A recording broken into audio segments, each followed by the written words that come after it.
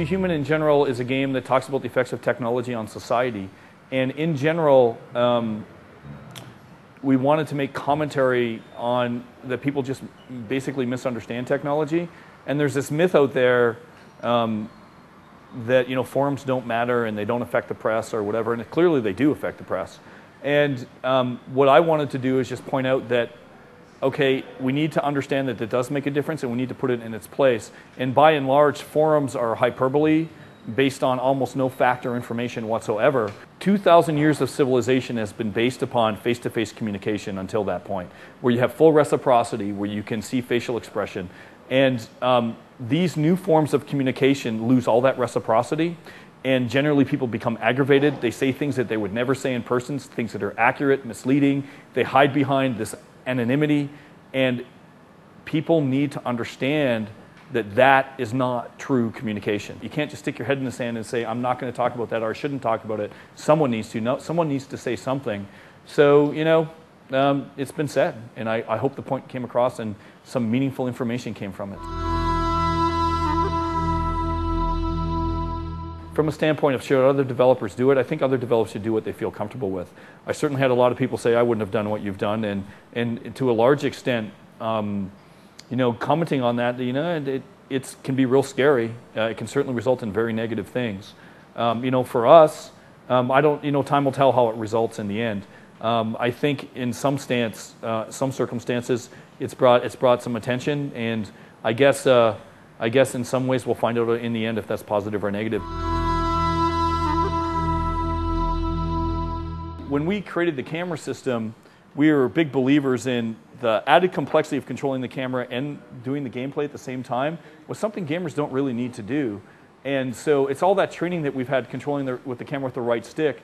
By throwing that away and just sort of saying, okay, I understand, I'll let the camera do its work, it works like a radar, and I'll just concentrate on the gameplay. Once you do that, it all falls into place, and it's almost like taking that one step that games haven't really done before that we think really makes Two Humans stand apart, but it also makes it a really unique and interesting game. So, well, certainly a lot of the criticism came from the Unreal Engine failing us at E3 in 2006. There's no question about that, we've taken action on that. I think Silicon Knights is a developer that will stand up and say if the emperor has no clothes, we'll stand up and say that. And we'll take stands, and we're going to do what's right, whether it's popular or not. Well, I think it certainly was a very difficult hurdle to overcome. Having to rewrite the engine was not something we wanted to do, nor something we'd planned on doing. And it's something that no developer should have to do. But it's something that through sheer tenacity and devotion to the project that our team overcame it. And we feel really good about the end result. We think the game is excellent. It's one of the best games we've ever made. And from that standpoint, I think gamers hopefully will enjoy it for what it is. We had no intentions of playing it out in the press, and Epic was the one who brought it to the press. We were quite happy with it not even being brought up in the press at all.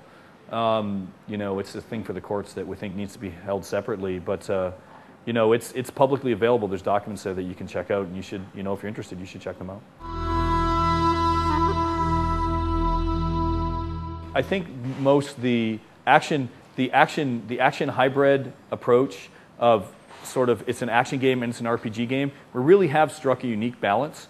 With that combined with the camera system and the control scheme, there is no other game on any console that comes close to what Two Human is. And it's so different that some people don't even understand it when they first pick it up. But it's certainly not something that you can understand through videos. And I think through the demo, once gamers sit down and play it, that they're really going to like it. And the response has been in the majority very, very positive. So we're really happy. We've got over 1 million downloads. We've got a lot of people saying they spent more time with the demo than they have with some games, and they can't wait to get their hands on the final ones. Not really. I'm not concerned about the critical reception at all. Do I think people are going to be critical? Well, people already have. People were critical about the game before they even played it, so I don't think that's necessarily going to change. I think if people see the game for what it is and review the game for what it is, then it'll get a good reception. It's a solid game. We've made a lot of games. We stand behind it. We wouldn't release the game until it was ready. So we feel really good about that. In the end, if we're going to worry about critical reviews, then we're in the wrong industry. And I think people at Silicon Knights are more concerned with are when people play the game, are they going to have a fun time, and do they feel that they're being entertained? And that's all that matters.